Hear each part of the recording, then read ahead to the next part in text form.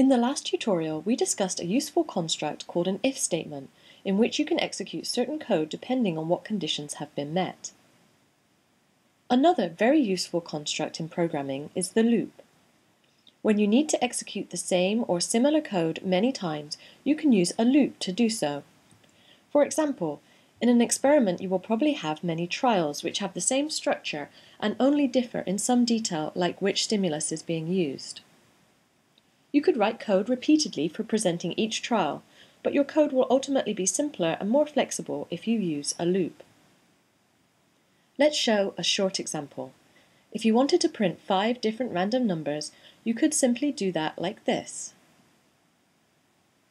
This program works fine, but it has a number of problems. First, we had to enter the same code a number of times. Even when copy-pasting, that's a waste of your time. Second, it's hard to make any changes because we have to make the same change a number of times. If we want to print a random integer between 1 and 10 instead of a random double, it's a lot of work.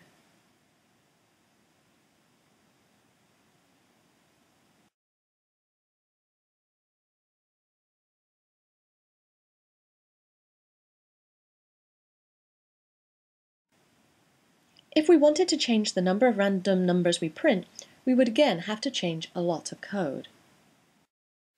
Third, the code is not very clear, even for this very simple example.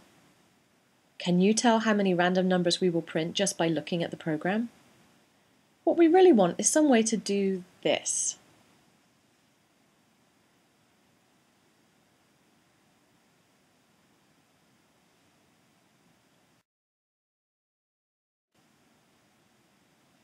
In presentation, we do this using a loop statement.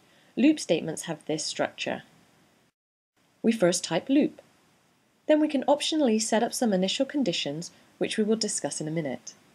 Next, we type until, and then a boolean expression that will be evaluated each time before running repeated code. Then we type begin, and then the statements we want to run repeatedly. Finally, we type end.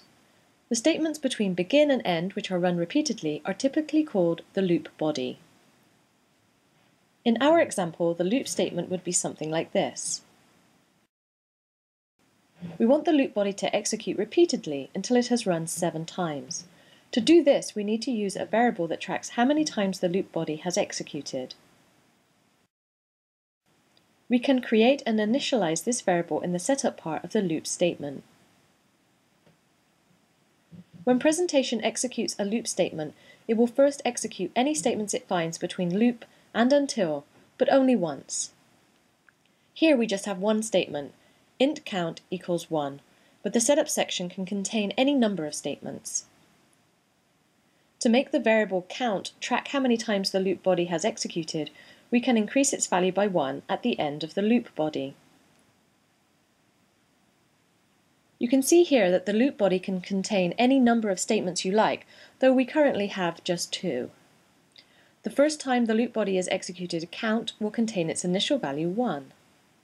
The next time through it will be 2, and so forth. We can now write the condition that determines when to stop repeating the loop body. Running this, we see that 7 random numbers are printed. You may be wondering why the loop conditional is count is greater than 7 and not count equals 7. If we try the conditional count equals 7, we see that only 6 numbers are printed. This is because presentation checks the loop condition before running the loop body, and when the condition is true, the body is not executed. Let's go through what happens when this loop statement is executed, step by step. First, presentation enters the loop, creates the variable count, and sets its value to 1.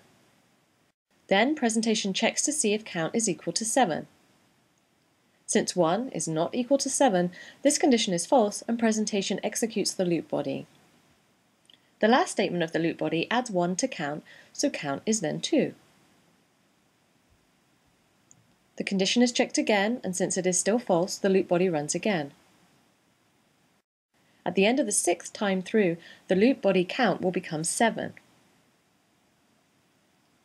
The condition will then be true, and presentation will exit the loop statement before running the loop body a 7th time. Note that the condition is checked before running the loop body, even the first time.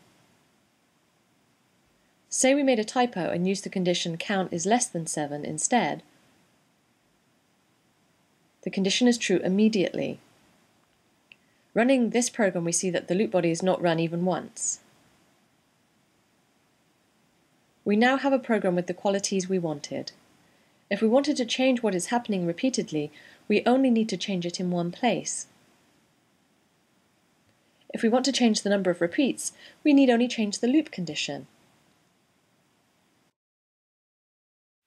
In cases of loop statements like this, one that use a counter variable, a common mistake is to forget to increment the counter like this. If you want to run this program, you must remember that you can quit the program using the escape key. This is because without the incrementing statement, count will always be 1, the loop condition will never be true, and the loop body will be repeated forever. If your scenario gets stuck in an endless loop, and therefore does not move forward when you expect it to, it would be a good idea to make sure you have incremented any loop counters. Another common mistake is to initialize counter variables or other variables that should only be initialized once inside the loop body instead of in the setup section. Here, although we are incrementing count, its value is set back to 1 each time through the loop, and the loop will never end. There are sometimes cases in which you want to exit a loop prematurely for some reason. In our example, suppose we want to print up to 20 random numbers, but quit if we happen to print the number 5. One way to do this is introduce another variable to track if we printed 5 and to modify the loop condition. We create a boolean variable scene5, which is initially false. We then exit the loop if either count is greater than 20 or scene5 is true.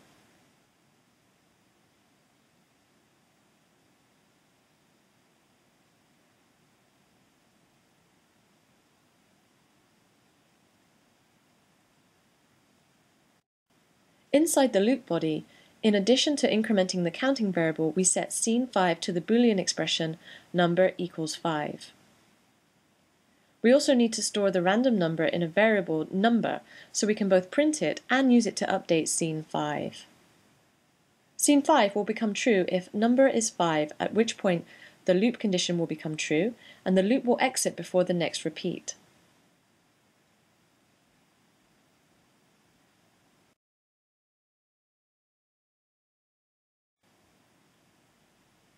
In a case like this, where we might want to quit a loop based on a secondary condition, there is another option called a break statement. A break statement is simply the word break, and it will cause presentation to immediately exit the loop. We can use a break statement instead of using the extra variable scene5. In this case, the loop statement will be largely as it was before. However, we insert a break statement inside an if statement. The break statement will execute if number equals 5, immediately exiting the entire loop statement.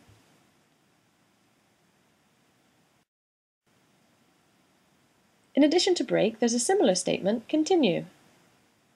While break exits the loop statement entirely, continue will cause presentation to skip just the remainder of the loop body for that time through. Presentation will then check the loop condition immediately and conditionally continue to run the loop body. For example, suppose we wanted to print 20 random numbers except for the number 5. We could use a continued statement to accomplish this.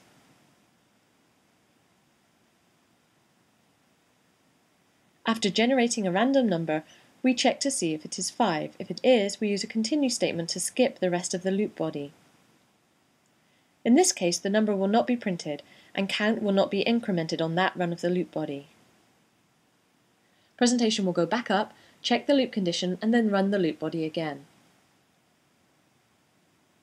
In previous tutorials, we discussed the scope of variables.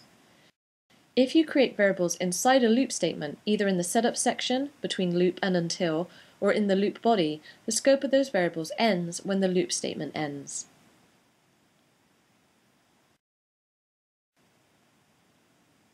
If we tried to access count outside of the loop to see the final value, we would not be able to. If for some reason we did need the count variable outside of the loop, then we could initialize it outside the loop. Generally speaking, you should take care when creating variables that you are creating them at the proper level of scope. It is good programming practice to create variables at the level of scope in which you need them. This makes it clear to anyone reading the program that the variable is only used in that section and nowhere else. It also allows the same variable name to be used later on in the program. As your scenarios become more complex, it will become more important to pay attention to scope to avoid causing problems down the line. Therefore, we recommend you start programming as cleanly as possible to make your complicated scenarios come together smoothly.